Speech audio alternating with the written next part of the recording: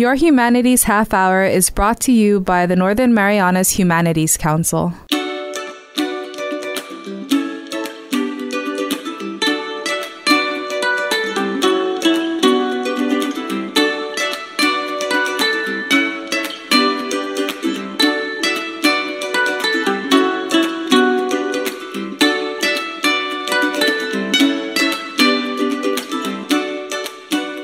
Hafidades and Tiro, welcome to Your Humanities Half-hour. I'm Catherine Perry. Every year, the Northern Marianas Humanities Council hosts the Valentine Sengebau Poetry Competition. This competition invites middle school and high school students to recite poems by Sengebau for the middle school division or compose and recite their original poems for the high school division based on a theme presented each year by the council. Today we're going to feature some of those recitations. Each year the recitation and poems just get better and better, it seems, and today we want to share some of those poems with you. Starting off now with middle school students reciting poems by Valentine Sengebau. Buenas noches and hello everyone. My name is Klin Deleon Guerrero, and I am from Francisco Mendiola Sablan Middle School. The poem I decided to recite tonight is entitled The Plague by Valentine Sengebau. This poem reminds me of the recent Typhoon Yutu that devastated our beloved Nehemiah. It was a statement of power from Mother Nature releasing her anger on the human society for what we have done to her precious earth. Valentine's description in this poem are exactly what I experienced during that storm.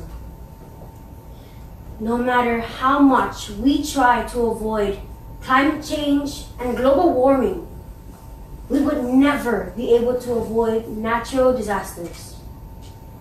The Plague by Valentine Sengebau. He sat by the dying fire, warming his wrinkled hands. The storm roared with ire, as if the gods were devastating the lands, telling man who's the master. The mountainous waves pounding the shore with deafening fury, as if to teach man who's mighty. There was no one single star visible in heaven, as if they're in hiding. He still sat alone and wondering, this plague of natural disasters.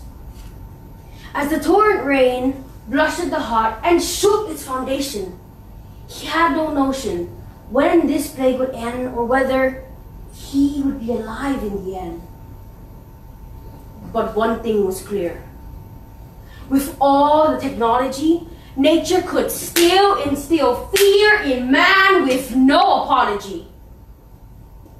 The new dawn found him by the dying fire.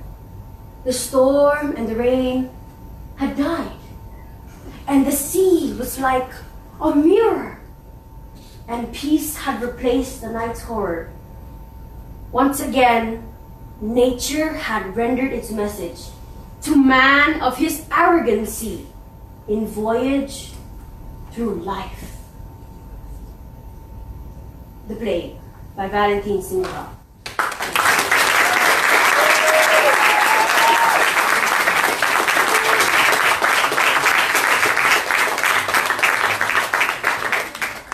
Thank you. Half a day, everyone. My name is Elisa Castro, and I'm from Francisco Mendiola Sablan Middle School. And the poem I decided to recite tonight is entitled Searching by Valentine Sengebau. The reason why I chose this poem is because I can relate to the author's feeling. I can relate to being lost and searching an intellectual comfort about who I am. As a preteen in middle school, I constantly feel lost and I'm not sure who I am or who I want to be. My life is full of contradictions. Should I follow my peers or should I make my own paths? I'm searching for who I am, but when I finally find what I'm looking for, would I be happy? Searching by Valentine Sengebau. I left my beloved island, suffocated with emotional turbulence and not knowing where to land. But my sight was the horizon, seeking an intellectual solace among strangers in foreign land. For I was mentally deprived in the mute of silence. Among my blood brothers, I felt strange. My life is full of contradiction. I become victim of my education without knowing the burden of its intoxication.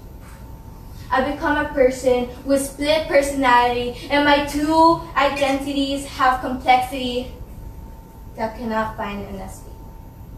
My heart yearns for my birthright, where my umbilical cord is rooted deep in the soil, lulled by its cultural heritage. For simple things were joy, and luxuries were necessary, and the sounds of nature were music. But I have drunk deep the Parian spring, and the thirst for knowledge is consuming, demanding for further understanding of man, nature, universe, and cosmos. Knowledge is infinite, and I must continue my search, although it's not within my reach. When I find it, will I be rich? Searching by Valentine Sengebau.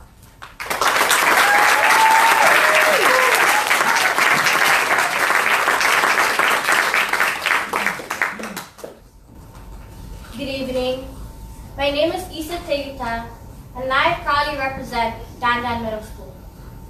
Tonight, I'll be reciting a poem entitled Guerrero by Valentine Sengebau.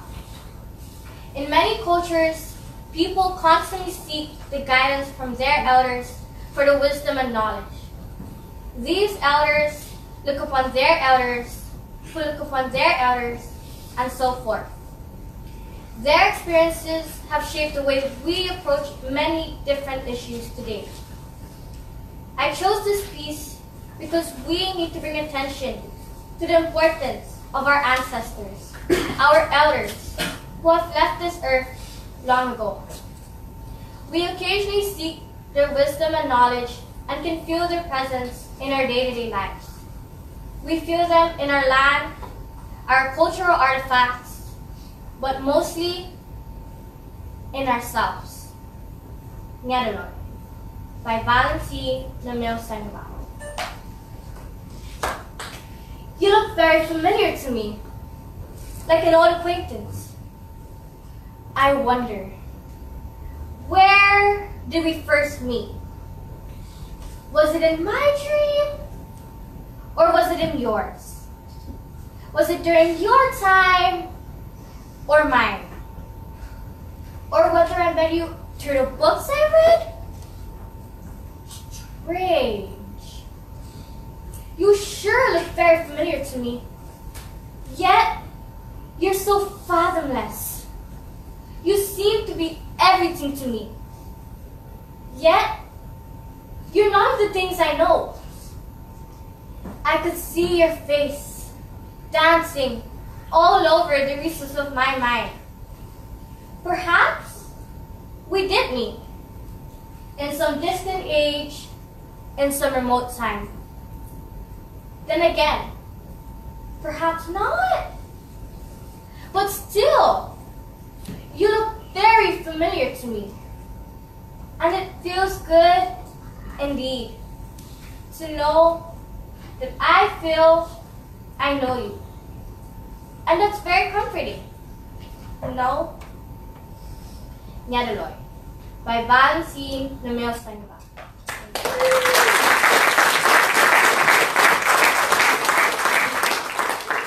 We'll be back with more from the Valentine Sengebau Poetry Competition after this. Did you know that you can donate up to $5,000 to the Humanities Council through the CNMI Education Tax Credit Program? Donations from individuals and corporations qualify and can be used to offset your local wage and salary tax, BGRT, and earnings tax. Call our office at 235-4785 to see how you can support humanities programs in our community and obtain a tax credit for your donation. Sizuus Maasi Olomai, and thank you. Welcome back to your Humanities Half Hour. In this half of the show, we're going to hear original compositions by high school students in the Marianas, presented at the Valentine Sengebau Poetry Competition. So, Delora. Manhunt. You two. Hagabus. Over the years, the identity of our people have become intertwined with the calamities we've experienced. But we are not here to place emphasis on such tragedies. We are here to place emphasis on the strength of our people. This is an original poem about who we are by Nehemiah and Elaine Joy Fernandez.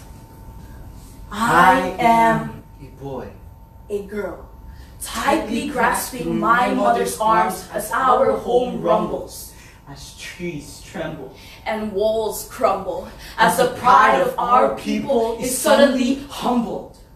We are the offspring for people born in a nation free, yet we are held captive by our calamity. I am a mother, a father, wondering, unsure, in utter confusion. What is the solution? Can there be restitution? Is there a way out of our despair and destitution? We are an island, beautiful in nature, yet it was the very thing that made our torture.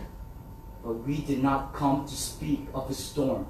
We came to speak of a people, because there lingered a force greater, endowed by our Creator, that was and still is stronger than 200-mile-per-hour winds. We are a people who were hard-pressed on every side, yet not crushed, struck down but not destroyed, like a cord of many strands intertwined. Together we rose from the dust, because that is who we are, a lattice that stands still in the storm, a star that shines bright in dark skies, a mark that is beautifully woven in variety.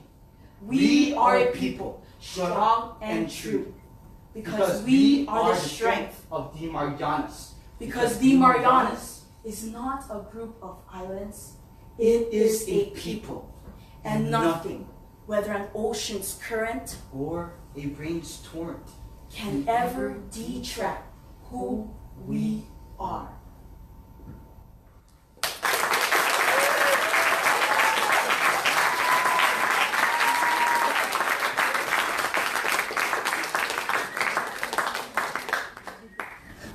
Good evening. I'm Kieran Shrestha, and you can't see it from here, but I'm from Deleon Junior Senior High School. And my poem is about my identity and just everyone's identity. We are all unique, but we are interconnected with similarities. Sort of how we share the same stars. We have our favorites.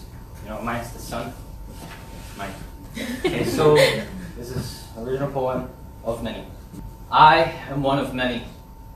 There are over 400 billion solar systems in our Milky Way, and twice as many galaxies in our universe. We aren't alone, I can say. I am an earthling. I am one of many. There are 195 countries in this earth, and I come from a commonwealth of the States. From here, a U.S. citizen, I was birthed, and I am an American. Am I an American? Well, I am one of many. There are 14 islands in this chain. Well, 3 mostly. Saipan, Tinian, and Rhoda are their names. And I'm from Tinian. I am one of many. On my island of 3,000, the Carolinians and Chamorros are the indigenous. Part Chamorro, part Filipino, and part Nepalese. I am a blend. I am one of many worlds and countries, of many islands and nationalities, of many of the same things. I am me.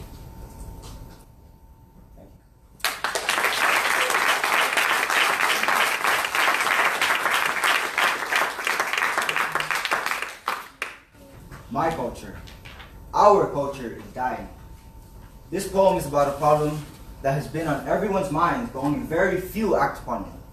This poem is about who we are as Chamorro people and who I am as Chamorro. Who are we? A culture built on having respect, especially towards those who came before us. Respect for the land, respect for the sea, respect for hers and history. Hita ni man Chamorro. Lao Chamorro Nhuasuke. We used to help our neighbors, farming, fishing, building family homes. We used to get together, not one of us left alone. We used to do each other favors without thinking about what we owe. And not for Malik, for the greater, where did all of that go? Now used to is what we're used to. Like in a museum, it's history. If we don't do the things that define us, then who am I to you? Who am I to me? We talk about each other, we barely have respect, we don't talk to one another. What do you expect? Money does all the talking, respect is all likes and shares. We talk to distant followers when family is right there. Our language is barely spoken, our history unknown, our ancestors' hearts are broken. We act like we don't know each other, and it shows when we don't amen nang and tang, we've hit an all-time low. Our Chamorro culture is dying, and we need to fix this quickly. If we don't do the things that define us, then who are we really?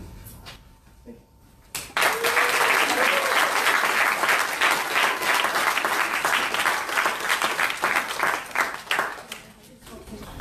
Good evening, everyone. My name is Klin, and I made this poem simply because I wanted to give a viewpoint on how life is in the CNMI. More specifically, where I reside, up in the north side of Saipan.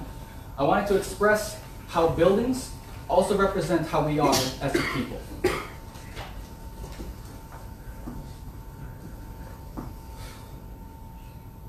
Every now and then, I bike up to La Fiesta Mall.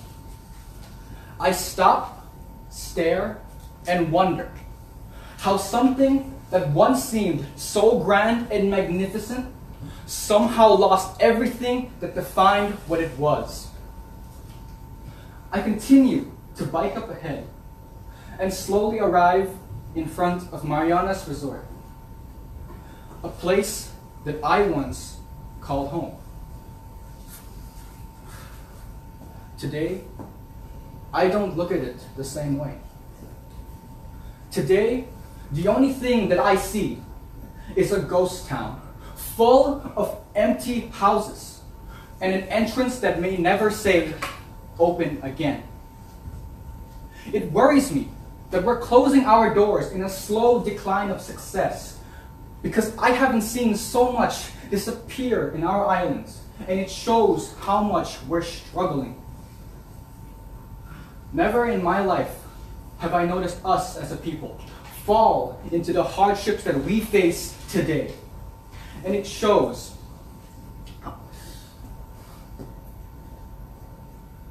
And it continues to stab me in the gut every time, knowing that we're continuously falling as every moment passes. Because I see my home in this island, and I want us to prosper past this temporary crisis. I can't imagine the idea of my home falling down and never being able to be brought back up. Because that is not who we are. After going through Spanish, German, and Japanese control and surviving into American freedom, I don't want us to be the ones to ruin our rich history. We have so much to accomplish, so much more to look forward to. That is why I say today, CNMI, we have a problem.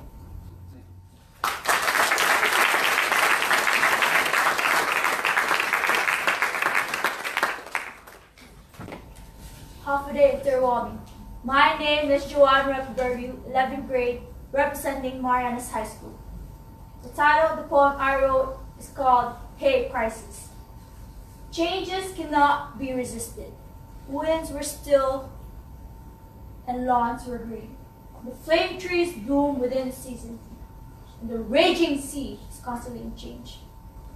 Long decades have come and gone, and overwhelming disasters have scarcely gone.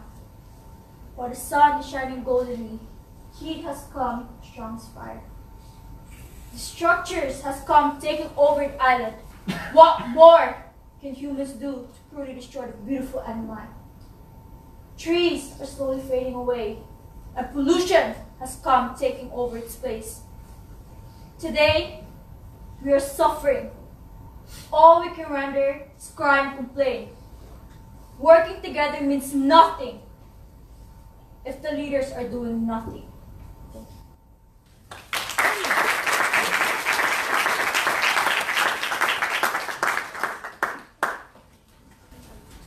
Hafades Antiro.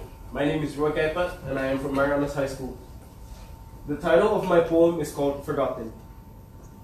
We learn the language young, but for some reason we stop. We think it won't affect our future, so we don't give it a second thought. Then later in our lives, we see young ones speaking the language.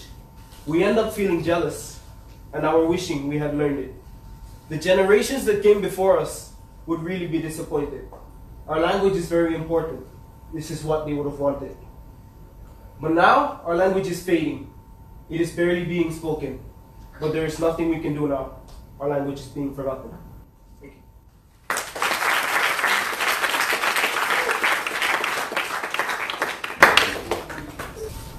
Hoferem Tiro. My name is Marca Delfina V. Tegita and I'm a student from Marianas High School. My poem today is about our language is at its end. During those times where our culture was still alive, we would find our elders out and about, telling their tales about their times, being young as we are now. And we would also find them singing loud and proud in the language we speak. But as time went by, our elders soon followed. One by one, our culture slowly faded. As each and everyone left, technology became well known on our island. Our generation is losing its value and what our elders taught us to be. And now our language is dying off, and all we will soon speak is English itself. Because as we all know, our language can be any help, bringing tourists from across the world. And with this being said, our pride in our language, we no longer rely on it, because we only desire to learn other foreign languages, such as Chinese, Japanese, Korean, and many more. Let's end this poem now, because regardless of how many times we decide to shout the issues we see, it won't reach our governor's heart. The governor we all thought would bring positivity to our island. So without furthermore, let's leave this unsaid and undue. Just like all the issues, especially the question and answers, the missing funds that left our island in disaster. Thank you.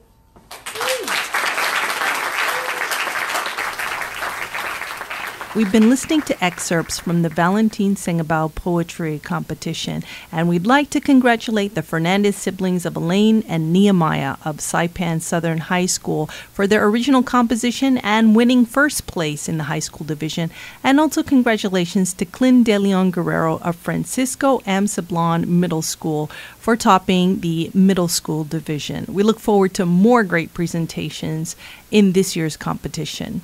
Well, we'd love to hear your thoughts on today's show. You can contact us on Facebook at 670 Humanities, or if you'd like to hear more of the show, subscribe to our YouTube channel under the Northern Marianas Humanities Council.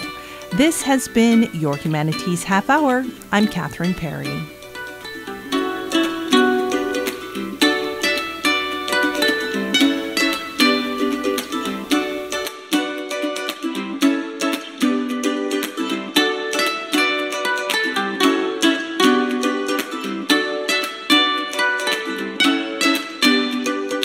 This program was supported by a We the People grant awarded to the Northern Marianas Humanities Council from the National Endowment for the Humanities. Any views, findings, conclusions, or recommendations expressed in this program are those of the participants and do not necessarily represent those of the National Endowment for the Humanities or the Northern Marianas Humanities Council.